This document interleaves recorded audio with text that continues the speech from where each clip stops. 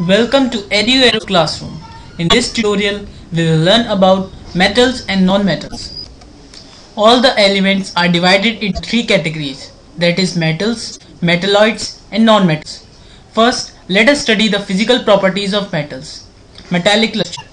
All the metals have shining surface. This property is called metallic luster. Generally, the metals are hard, although there are some exceptions like potassium, sodium, which can easily be cut with knife. Metals can be drawn into thin sheets. This property is called malleability, and they can also be drawn into wires. This property is called ductility. Metals have high melting point. They are good conductors of heat and electricity, and they are sonorous, which means that they produce sound when they are struck by something. Let us now understand the physical properties of non-metals. Number 1. Luster. Metals have no luster. It means that they have no shining surface. Second, physical state. Non-metals can exist in all the three states, that is solid, liquid or a gas. Third is brittleness.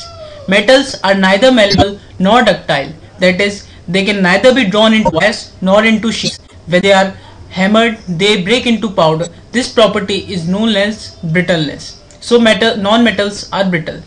Fourth is low melting and boiling points. It means that metals are easily melted. Non-metals are easily melted at low temperatures. They are also easily boiled. In fact, many non-metals exist in vapor state at room temperature. Fifth is bad conductors of heat and electricity. It means that they are not good conductors of heat and electricity except carbon in the form of graphite, which is a good conductor of electricity. Now let us study the chemical properties of metals. Number 1. Reaction with oxygen.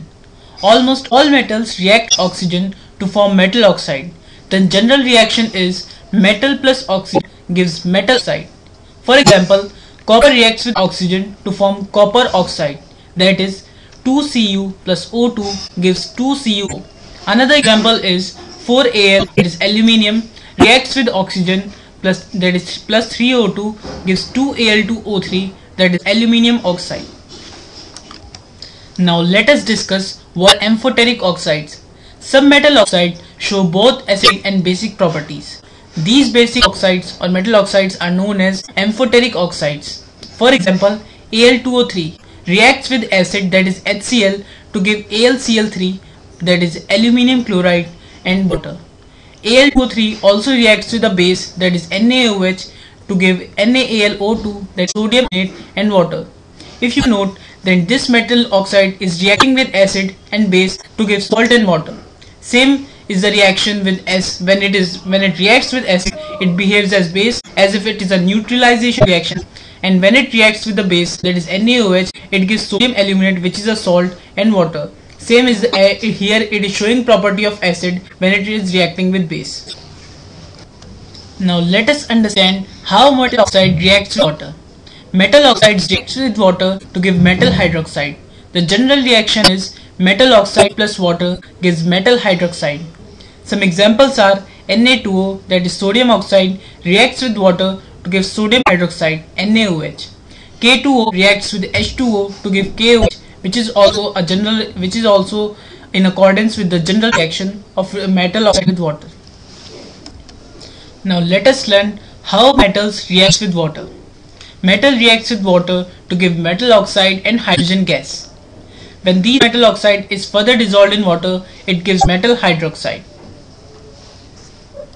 The general reaction is metal plus water gives metal oxide plus hydrogen, and metal oxide plus water gives metal hydroxide. Different metals show different reactivities towards water. For example, potassium and sodium, that is K and Na, reacts violently with water, releasing heat energy. The reactions are K plus H2O gives KOH plus H2 and heat energy. Sodium reacts with water, that is Na plus H2O gives NaOH plus H2 and heat energy. Calcium reacts less violently, and the reaction is calcium plus H2O gives CaOH whole twice, that is calcium hydroxide plus hydrogen. While Al and Fe reacts only with steam and no heat energy is released. The reactions are Al plus H2O gives Al2O3 plus hydrogen gas. Iron, that is Fe plus H2O, gives Fe3O4, that is ferric oxide plus 4H2O hydrogen gas. Now let us understand how metals react with acid. When metal reacts with a dilute acid, it gives salt and hydrogen. The general reaction is metal plus dilute acid gives salt and hydrogen.